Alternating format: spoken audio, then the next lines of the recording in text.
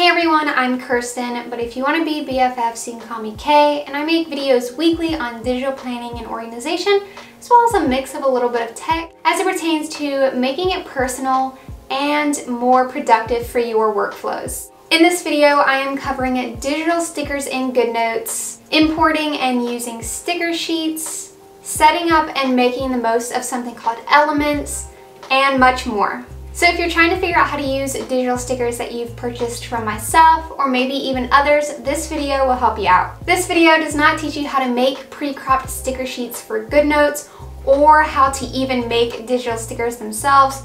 I already have videos covering both of those topics that I'll link on screen and in the description for you to watch after this video. So without further ado, let's go ahead and get started. Alright, first up, let's talk about sticker sheets. Myself and now other digital creators offer something called pre-cropped sticker sheets that are encoded specifically for GoodNotes. This means that those files can only be opened and used in the GoodNotes application, but it doesn't matter the device that you're using. If you have GoodNotes on your iPad, you can use them there, or GoodNotes on your Mac, your phone even. You will know it is a GoodNotes file because the file type ends with .goodnotes. Side note here, Google Drive hates GoodNotes files or any file type that's not the standard .png, .pdf, etc.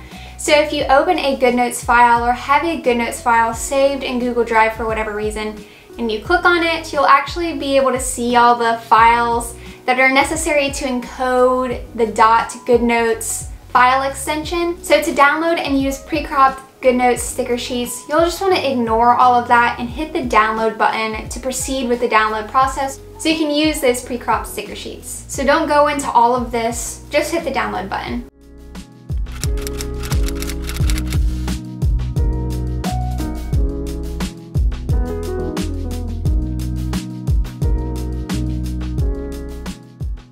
Regardless, I recommend using the Safari browser as well as Apple's built-in file management called Files because it is more seamless, especially with things like this. So if you're not familiar with pre-cropped GoodNotes sticker sheets, it's basically just a sheet of digital stickers that were already cropped and pulled into a GoodNotes file by me, and that just allows you to lasso and copy each individual sticker. That way you can paste it into your digital planner.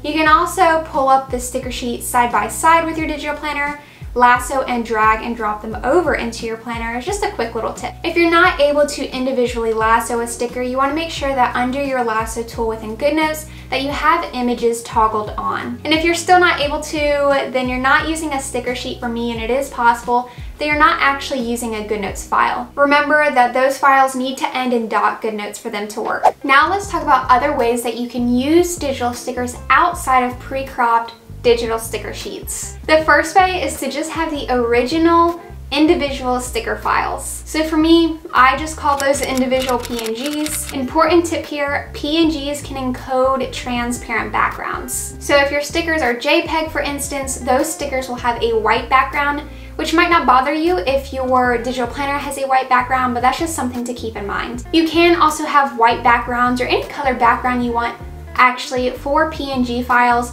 but PNG is the file extension you need if you want to have it encode transparency. So often individual PNG files will be zipped, and if you're on your iPad, you can unzip zip files by simply just tapping on the folder within the Files app.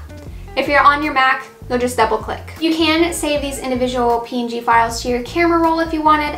I recommend just leaving them in the Files app and organizing them for later, or you can move them into your preferred cloud file management software. With your digital planner open and then your file management software, you can actually pull them up in split screen and drag and drop them over. It's another great way of adding and using digital stickers. Or you can use the built-in image tool within the toolbar of GoodNotes to add images if you have them saved to your camera roll. So to import a pre-cropped sticker sheet, there are two ways. Number one, if you downloaded from Safari, head to Files, the Downloads folder, locate the file that ends in .goodnotes, and from here you can share it into the GoodNotes app.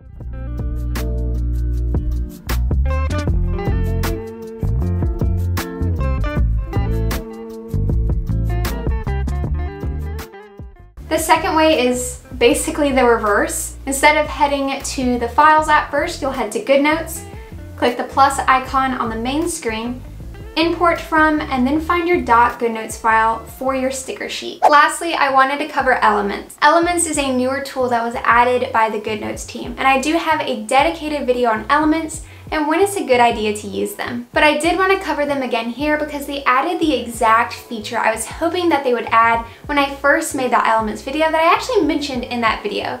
So I'll have the video linked on screen and in the description for you if you wanted to check it out later. So Elements at its core is a clipboard manager. You can lasso and add whatever you want to save into something called a collection. And then you can access that across any file that you have imported into GoodNotes. You can add text, images, your own handwriting, essentially anything you want to lasso and add to Elements, you can. Let's say you have a daily setup that you really love that features all of your favorite stickers, your handwriting, fonts. You can actually lasso that entire thing and save it as an element if you wanted to.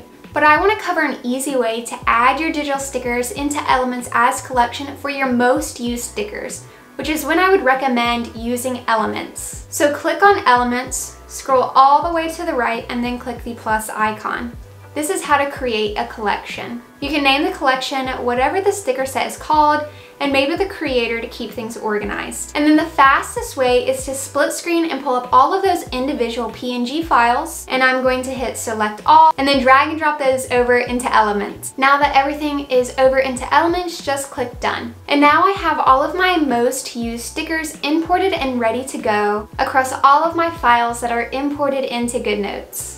A new feature that I am so happy that they finally added is the ability to share a collection. So all future sticker packs from KDigitalStudio will offer a new file type that ends in .collection. So to import a .collection file, you guessed it, is the exact same way as you would import a .goodnotes file, since it's more or less the same thing. So Files, Downloads, and then click the file and share it to GoodNotes. It should automatically import into an Elements collection. So now there are 3 different file types of using digital stickers within GoodNotes. Make sure your GoodNotes is fully updated to at least version 5.8 because I have noticed with older versions of GoodNotes, it doesn't recognize the .collections file extension.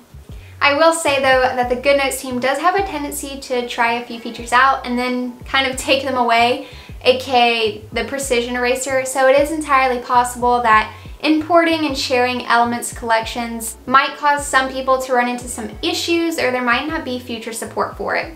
So I guess we'll see with time. Anyway, that's all I have for you today. If you have learned something from this video or enjoyed watching, be sure to give it a like. And if you're not subscribed yet, be sure to do that before you leave because I have videos just like this coming soon. If you want to see me before my next video, follow me over on Instagram, TikTok, or Twitter. But until then, I'll see you when I see you. Bye!